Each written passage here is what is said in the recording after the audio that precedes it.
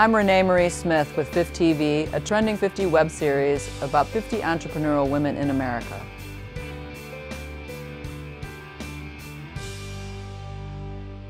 Hello, Iris. It's so wonderful to have you here today. Thank you for having me. Today the audience is meeting you for the first time. What can you share with them that they couldn't find out about you if they Googled you? Well, one of my secrets from way back is I spent 13 years working at Lord & Taylor, actually a dinosaur before computers were invented. And this is my handwriting.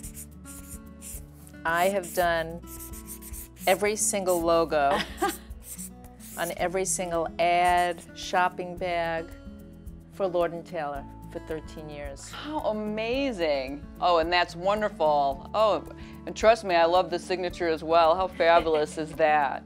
You know, as we sit in this beautiful room, you've always had a love for art and design. Can you share with us when this started for you?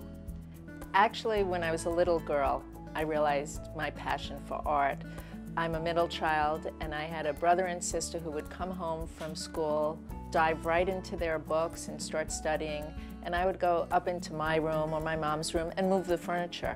I was always interested in interior design and spatial relationships, and that was my activity, that was my fun. You were a designer for quite a while, but then about 20 years ago, you had a change of path. Can you share with us a little bit about that? Sure.